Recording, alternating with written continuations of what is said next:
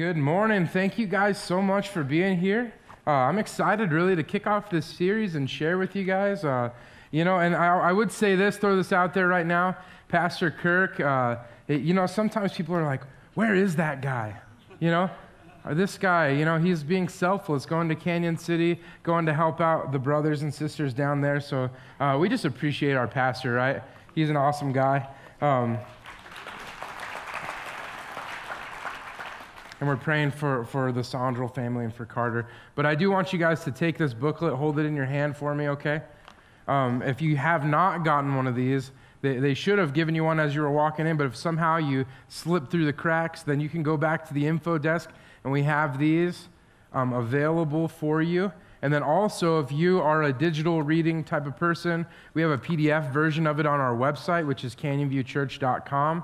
So go and check that out. There's lots of different ways you can get it. I love this, okay, because it really, really, really is going to be something that's going to help us deepen in our faith. And I think it'd be really cool if you committed to just going through it for the next several weeks, okay?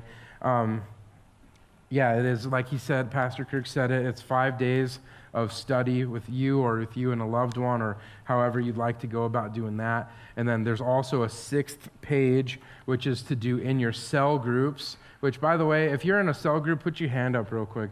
Yes, dude. Aren't you guys so blessed by that? And then if you see that and you're like, I want to get in a cell group, you saw someone's hand go up, let's just make it happen, okay? We're going to do some speed dating cell group style after the service. I'm just kidding. Really, though, I think it's going to be a good time because Pastor Kirk said it this way. He said, the reason we're embarking on this important series is to give us tools we need to grow as followers of Jesus.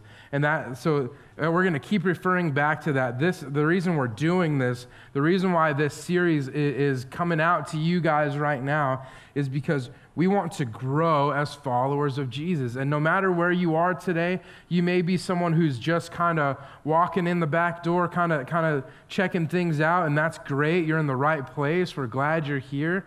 And also, no matter where you are from there to, you've been here since the beginning. Your life has been built upon the foundation of Christ. Our hope is that no matter where you are in the journey with God, that we would invite you a little bit deeper into a relationship with God, okay? So that's why we're doing this, and that's the endeavor that we're embarking on together.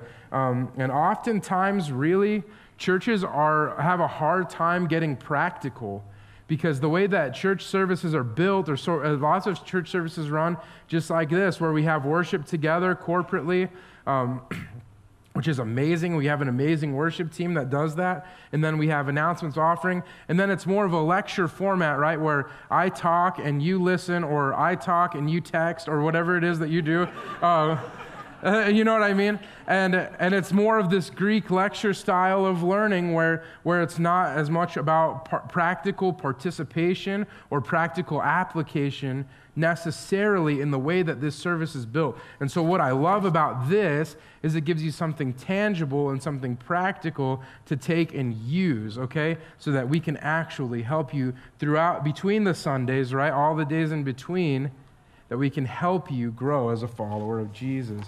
And this study guide, I want you guys to know, this series and this study guide has been almost a year in the making because all of the content was produced in-house, and there's an awesome team of people that worked really hard to produce this content for you guys. So I just wanted to say thank you to the team who developed this series. Would you guys just give them a hand? Thank you so much for doing that. What a cool thing that is, okay? So I'm going to tell you a little bit about myself as we're kicking into the message. Pastor Kirk said it's God's story. I grew up in church. So I grew up sitting where you guys sit. It was a different church, but same type of thing. I grew up going to Sunday school, going to children's church, and I learned about the Bible a lot growing up. I actually even went to a Christian school in elementary school, and I know some of these people from there. I know Sue and Tim King from there and their kids, and I remember learning a lot about God. I remember memorizing the scriptures, but I learned about things in such a way, just the way the chips fell. I learned about things more like one story at a time, right? If you've ever been to children's church, you had the felt board, right? That was back in the day. I don't know what they do now. They probably have like holographic images of Jonah. I don't know. But I don't make it out there a lot. But that's what I envision we should push towards. But either way, it's one story at a time, you know? It's the felt board. It's the puppet shows. It's the songs. I just found this CD that was like Christian songs in reggae form. I was putting it on for my kids, and they love that because I play bass, so they have the funk in them deeply, I can tell.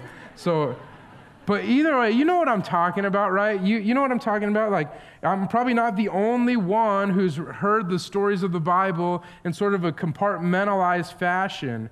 Like, there's the story of Adam and Eve, right? And then some stuff happens that we don't know about. And then there's the story of Cain and Abel, and then it gets pretty crazy there. And then Noah, right? And you keep going down the list, and there's story after story, and all of them a lot of times have been produced in such a way that they're trying to give a moral truth out of those things.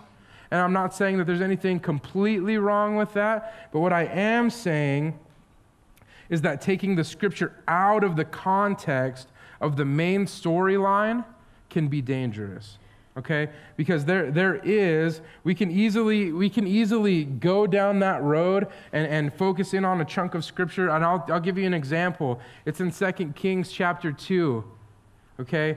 There's a prophet named Elisha, and apparently Elisha is bald. And there's a group of, it says 40 youths or 40 children, depending on which version you read, and they started making fun of him for being bald. And do you know what happened? Bears came and mauled and killed these kids or youth. So if you take that story and you pluck it out of the context of the whole Bible, you're like, man, God is very serious about us not making fun of each other, right? And if I were one of those kids, I guarantee you I would be dismembered by a bear because I am just that type of person. So I would be done. If that's the way that God operated, I would be not sitting here before you today. So you understand what I'm saying? You can paint a picture of God that doesn't exist when you take parts of the story out of the context of the whole. So today, what my hope is that we can set the stage by looking at the overarching story of the Bible, okay? That we can take the story and we can see that it is one story. Yeah. And that we can see that it tells one truth over and over again, many different ways. And you know what's actually even true about us in our lives is that we can't even understand our own stories until we understand the context that our stories are actually a part of a bigger story. We can't even understand what our life is supposed to be about. And we can go and try to make our way and sort of make a rabbit trail of where we want our lives to go. But I'm telling you the truth today, you don't even understand your own story until you understand it within the context of a larger story. And our stories are set in the context of a story that is much, much greater than our own. And it's much, much bigger than us. And that's what we want to look at today, okay? So will you do that with me? Will you give me a few minutes to take this apart with you? Let's pray before we get into it. Father, we invite you here. God, we believe that you are moving, that you are actively moving right now among us. We're coming off the high of just a packed out Easter weekend where your gospel was proclaimed, God, where hearts were coming to you, God, in droves. And Lord, we piggyback off of that and we continue off of that, God, the excitement and the anticipation of what you will do. That, God, you are the same God yesterday, today, and forever. And so we can stand on that, Lord. I pray that you would reveal truth to your people, God, and I pray that we would just respond in worship to you. We love you, God, and it's in your name we pray. Amen. Okay, so if we're looking at the big story of the Bible, we're looking at the Bible as this beautiful sonata, okay? And what I want to do is tell you that we'll look at it in terms of these four great movements, okay? If you've ever listened to a symphony, if you ever listened to a composer, they write in movements. And there's one movement that's very upbeat, and then there's another movement that's very dark. And you see there's kind of an ebb and flow in music that happens that way. We're going to look at the Bible in these 4 movements. And it's crucial that we understand, again, that the 4 movements tell one story. That there is one story, and it's the story of rescue. It's a story of redemption. It's the story of a God being the main character who is choosing to redeem or choosing to rescue his people. And so the context for your story is you are the redeemed. You are the rescued, okay? We're not the superhero of our lives. We're actually a lot more like the people in the burning building that need a rescue, okay? So we have to understand that, and I'm going to paraphrase a bunch of the Bible. I'm actually going to try to paraphrase the whole Bible, and I'm going to be paraphrasing a lot rather than reading out of the Scripture because it's for the sake of holistic comprehension, okay? So I'm not trying to spin a tale that doesn't exist. You can take it to the Scriptures, okay? But I'm gonna say that the first movement, the first act in this play that we're in, the first part is the part of creation. And usually what I'll do, I'll give you a little tip if you're ever teaching the Bible to somebody. Usually what I do, before I read a scripture, I set up the context. But we're going to Genesis 1:1. And so I don't really know how to explain what happened before Genesis 1:1. I'm going to tell you what, it was dark, there was some hovering happening, and we weren't here. So that's what you need to know. Okay, this is how it goes. In the beginning, God created the heavens and the earth. The earth was without form and void, and darkness was over the face of the deep, and the Spirit of God was hovering over the face of the waters, okay? And so that's actually pretty important to know. I feel like I didn't give a whole lot of information that a lot of people didn't know. If you're a creationist thinker, if you buy into that, if you believe that, then you kind of know that that's what happened, right? But this is very, very important because this makes God the main character. It makes God the main character of the story because he was before all things. And it actually shows that our origin comes from him, that there was nothing before God, and he decided to bring this world that we live in into his story. Our point of origin and everything that we see comes from him. And this statement also makes him sovereign. And if you've never heard that term, the word sovereign is another way for saying he's the boss. Because there was nothing, and he decided that he wanted there to be more than nothing, and now there's more than nothing. So he's the boss. If we can do that, maybe we can be the boss. But it seems to me that if we're going to buy into this story, we're saying he's the main character, he's the boss, he's sovereign. Our point of origin comes from him. Not only does our point of origin come from him, but we're going to see that in the creation movement of this story, that our design and our purpose comes from him. Because again, he's the boss, he's making the rules, he's calling the shots. And that is, like, for our American brains, that is hard to comprehend all in itself, right? We're not in control.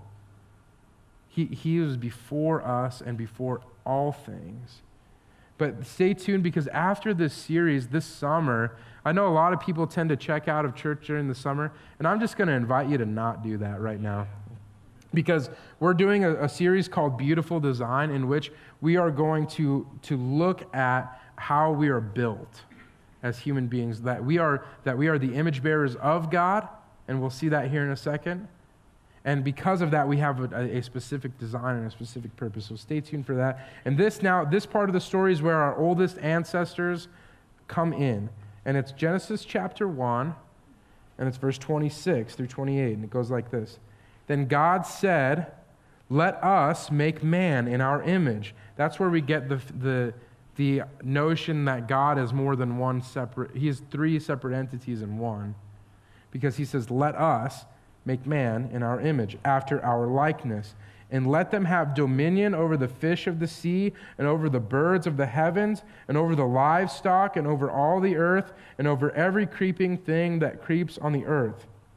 So God created man in his own image. In the image of God, he created him. Male and female, he created them. And God blessed them, and God said to them, Be fruitful and multiply and fill the earth and subdue it, and have dominion over the earth, over the fish of the sea and over the birds of the heavens and over every living thing that moves on the earth. So what God has done at this point in the story is He's created a scenario where we could have purpose, where we could live by our design, where we could practice being the image bearers of God. We could practice being like God. He created us in His image, in His likeness, and it says male and female, both in the image of God, with different qualities, different attributes, but both equally valuable and important to God, right? And then He says, I've given you something to do. I've given you a purpose. You should have dominion and subdue this earth. He created this garden. It's called the Garden of Eden, and in it, everything was perfect. And I think it could stand to reason that when He says subdue the earth and have dominion over it, He could say all the rest of the earth make like this. And so He's given us a job to do. And then after He created man and woman, He said everything was very good. After every day He created something, He said it was good, it was good, it was good, it was good. When He gets to us as His image bearers, He says it's very good. So He also gave them a rule too. Not only a job, but a rule. This again goes back to the idea that God is sovereign. Adam's not making any rules. Eve's not making any rules. The one who makes the rules, obviously the boss, isn't it? Isn't that how it goes? Because my kids try to make rules to me all the time. They like to make up rules as they go. Like, you got to eat your breakfast, Abram. He's like, well, only on Wednesday. You know, like, that doesn't work when you can't make the rules. You can't just jump in and like add in a rule. And we know how that goes. So we're going along, living by purpose and design. And this actually gets us to our next point, the next movement in the story, which is called the fall. And we'll read about it here in Genesis chapter 3, verse 6, just one verse. Because what we see here, though, is that their one rule was to not eat of this one particular tree. And then a deceiver comes in, the serpent comes in, and he starts to challenge their thinking a little bit and say, did God really say this? And here we pick it up right here. So when the woman saw that the tree was good for food, and that it was a delight to the eyes, and that the tree was to be desired to make one wise, she took of its fruit and ate. And she also gave some to her husband, who was standing around picking his nose, right? Who was with her, and he ate. And you could say, man, what a dork that Adam is, but then like put the mirror on you, and how many times have we done the same thing, right? So the consequence for this, though, is massive.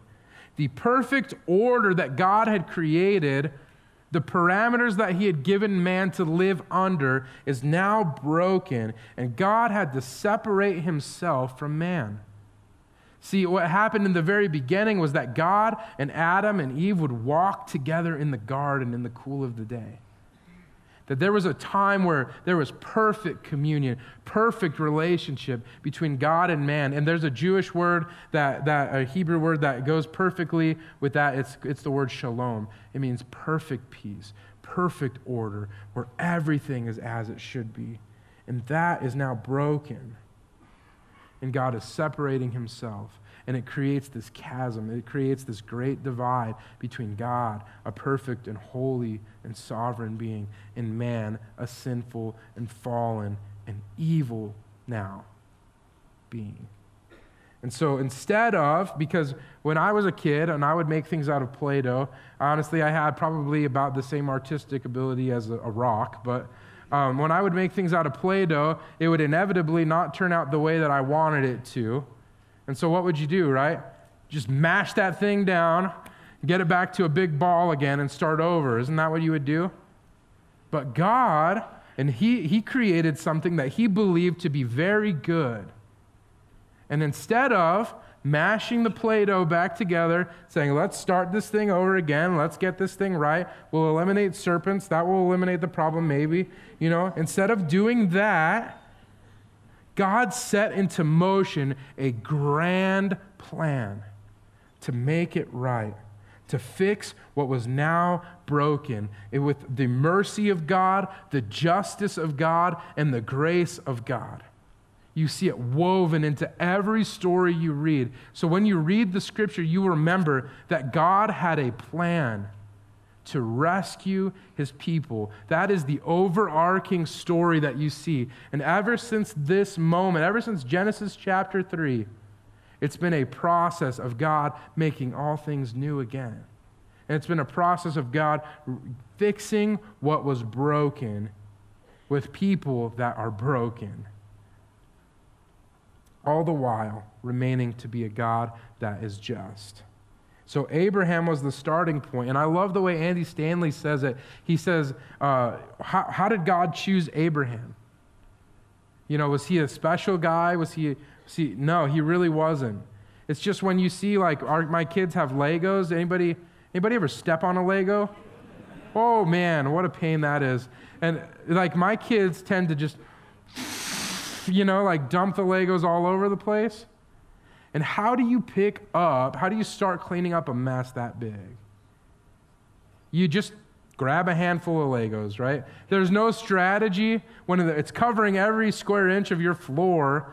There's no real strategy. You just bend down, get some Legos, start there, right? And that's what God did. This mess that we had made through our own sin, God chose a guy named Abraham as a starting point, and he chose to make a lineage from Abraham to make a nation, which is the Israelites.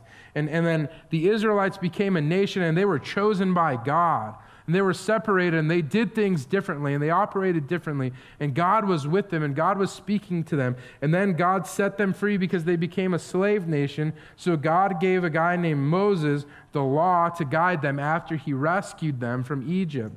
And so they gave this law now, these commandments. And we're supposed to try to live up to this law. But the problem is we're broken, right? The problem is that ever since sin entered our lives, there is something mechanically wrong with us. And no matter what, we can't keep all these commandments. And so what God has done during this time is his mercy really comes into play. And he's saying, even though you can't, I'm not going to punish you yet. Somebody has to pay for this sin because he's also a just God, right? But for a while, he's going to look over those sins. He's going to overlook the failures of the people, and he's going to have them stick to this law and really use the law as a guiding force and also as a flashlight to shine onto our brokenness. And he's saying, but eventually somebody's going to have to pay. And the prophets began to speak as messengers of God. And there was also kings at this time, okay? So what kings did, they were leading the nation. And it would be one king would be running hard after God, and the next king would be running as far away from God as possible. And you see this up and down roller coaster, and all throughout that, there are prophets speaking as messengers of God. And then they start to talk about something. They start to talk about something that we just celebrated. And hundreds of years before Jesus ever set foot on the earth, prophets were saying, one day, there's going to come a Messiah. There's going to come a rescuer. There's going to come someone who's going to save us. Because if you were to look around honestly, you would see that we need help. We can't do this. And in fact, Romans says it this way, that we actually find new ways to sin, and each generation finds a way to push further against the boundaries of God than the last.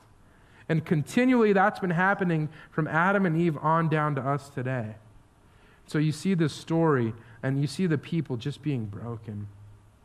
And it's very apparent that they are not going to ever live up to this law that's guiding them, and that they need help. And the gap seems to be ever widening between the perfect and holy God and the broken and flawed people that were once in communion with God. And so then what happens is we move into the third movement of this story, and it's called redemption. So after generations of God's mercy saying that I'm going to overlook the sin, you guys can make sacrifices to cover your sin, to put a Band-Aid on the massive wound, right? It's like you got shot in the in the leg, and we're able to sacrifice it by putting a Band-Aid on it. We're saying, okay, we can try to fix this for a minute, but eventually we're going to need surgery.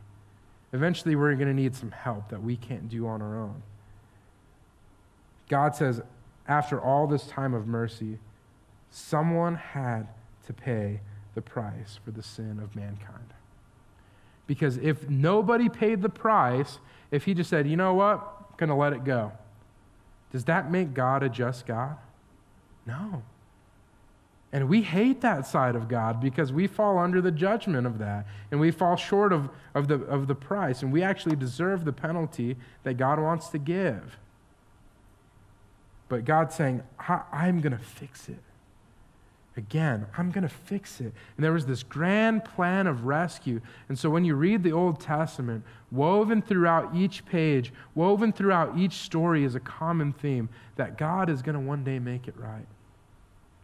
And so he sends his son to become the sacrifice for our sins. God sort of cheats the system in a sense. He's saying somebody has to pay, but these guys don't have enough to pay. Because even their righteousness, God says, is like filthy rags. Even their righteousness is garbage. Even the times when it seems like they're doing pretty good, it's actually not really that good. And they don't have enough to pay. So God sends his son, Jesus. And no one seemed to be faithful enough to earn right standing with God. So the grace of God says, there's a price that's too high for you to pay, and I'm going to pay it myself. And so what we celebrated, as a couple of weeks ago, the screen was up with images of Jesus Christ being beaten and Jesus Christ hanging on the cross. That was the story of rescue. He put himself in the line of fire. He put himself as he took the punishment of our sin and just laid it upon himself. Because he was here from the very beginning to rescue. And you see that culminates there. The climax of that story is God paying the price and us now having right standing with God by being clothed in the righteousness of Christ. And that by faith, through the grace of God, we're able to be rescued. And so when you see this scripture, this is probably the most quoted, most memorized scripture of all time. John 3:16, it goes like this: "For God so loved the world that he gave his only Son, that whoever believes in him should not perish, but have eternal life." And when you realize that, when you read that compartmentalized, that sounds really nice and cute and sweet, doesn't it? But when you read that in context of generations of people ever widening the gap between the perfect God, and you read that in context of your own life, that you know how hard and how far you've pushed yourself away from God, apart from the grace of God, that becomes the most amazing statement in all of the Scripture. That we have earned this. We have earned the right to perish from our sins, and yet God sent his only Son to pay the price that we couldn't pay. And when you start to think about it in that light and in that context, it really begins to come alive. But what's awesome about this is Jesus paid the price, and then he also again shows his sovereignty because no grave could hold Jesus, right? And he defeated the power of death. And there's actually now for us no fear in death. And we get to celebrate, and that's why we get to come, and even though we know that there's a part of ourself that still, even after coming to the saving knowledge of Christ, we know there's a part of ourself that is still ugly, right? It's still broken. It's still messed up. If you could see in here, I would be so embarrassed. I'd be ashamed of some of the things that go on in here. But we get to celebrate because we see that Jesus has defeated death. And eventually our sin is paid, and eventually we will be free from this. Eventually God will make all things new again. And it actually gives us a cause to celebrate how good God is, and we don't have to try to live up to a law that we could never live up to in the beginning. We just accept this free gift that Christ has given to each one of us. And the last movement of this story is the movement that we're living in right now. It goes from the time Jesus ascends back into heaven and the time the early church in the book of Acts begins to form until present day. It's called the movement of restoration. And we see, though, God, in the midst of all the brokenness, in the midst of all the pain, and in the midst of all the hurt, God is making things new again. And when you look holistically at the big picture, it seems like things are getting worse and worse. But when you actually start to see, God is drawing people to himself left and right. And God is working on us at a pace that maybe seems slow and maybe seems small to you. But God is chipping away at the ugliness, chipping away at the brokenness, chipping away at the hurt and the pain. And we're being sanctified, meaning we're being made more and more to look like Jesus. More and more to be the image bearers of God that we were supposed to be all those years ago in the garden. And I love that the way Romans 5 says it like this. Romans 5 verse 18 says, "Therefore, as one trespass led to condemnation for all men," he's talking about Adam and Eve in the garden, "so one act of righteousness leads to justification and life for all men. For as by one man's disobedience the many were made sinners, so by the one man's obedience the many will be made righteous. Now the law came in to increase the trespass, but where sin increased, grace abounded all the more. So that as sin reigned in death, grace also might reign through righteousness, leading to eternal life through Jesus Christ our Lord." So he's saying, one man messed everything up. And now through the sacrifice of Christ, one man is making all things new again. And where sin has come in and it's taken over, when you weigh the amount of sin that's in our world and you weigh the amount of grace that God has, grace overpowers the sin. And so where does that leave us? Because if we're honest with ourselves, we know that we're being restored, right? Some of us are being made more into the image of God. And really it seems like we're taking like 2 steps forward, 1 step back type of thing.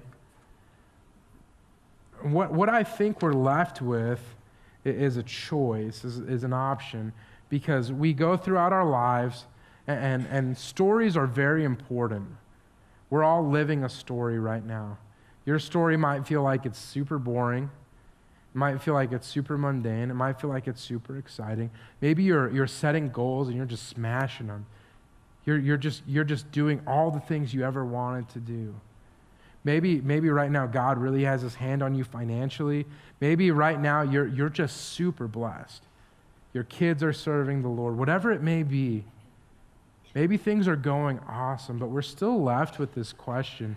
If this is an overarching story and the context of our story only really is valid when we put it in the context that it's part of this bigger story, we have to kind of face up to the fact that sometimes we've been living as the star role in the story of us.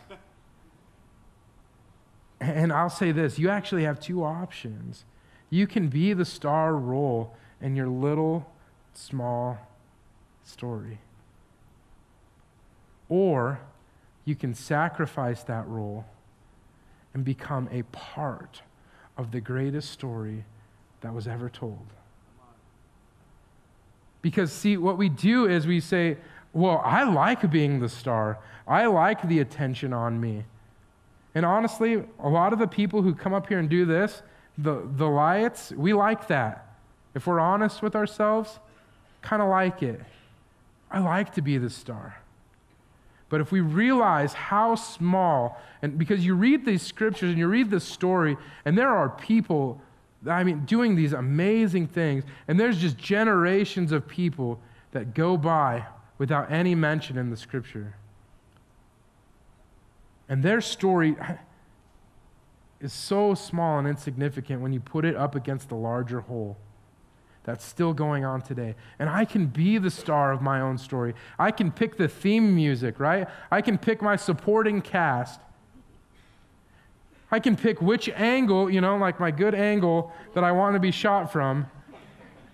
But it's still just this tiny, tiny story with the larger whole. But I have decided, and I have endeavored with my life, after feeling and experiencing and knowing the goodness of God, when you see these scriptures come alive to you, I'll lay down that small, insignificant story all day long. And I may never even get into the credits of God's story. I might be a blip on the radar. I might be behind the scenes. I don't care. I want my life to be part of the greatest story that was ever told. And that was a story of rescue. And I want our lives, and maybe you want your life to matter, to have eternal significance. That maybe because of the way you live, maybe because of your obedience to the Father, you're able to see people come and be rescued. You're able to participate in the rescue, in the redemption, in the restoration of your brothers and sisters. Maybe you're able to see what it's like to live with this kind of purpose. Would you just pray with me? God, we just ask that your Spirit would come now. Lord, would you invite us deeper in? Would you invite us deeper into a relationship with you? God, some of us have walked with you a long time. And some of us are still not even sure whether any of this is true. But God, would you invite us one step closer to you today? That one step may be even just coming back another week. That one step may be joining a cell group. That one step may be talking to your neighbor or your friend. But God, would you just invite us a little bit closer to you? And Lord, I pray if there are people here who are starring in the story of them,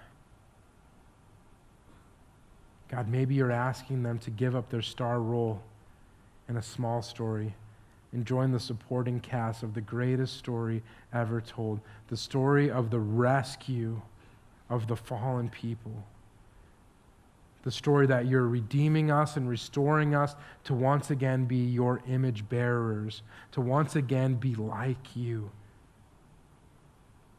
to once again have communion with you, God, to have relationship with you. Lord, would you do that this morning? We love you, God, and it's in your name we pray. Amen.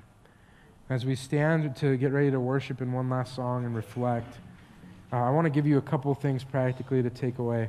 During the song, would you ask yourself this? Do I want to be a part of this story? And there's lots of reasons to say no.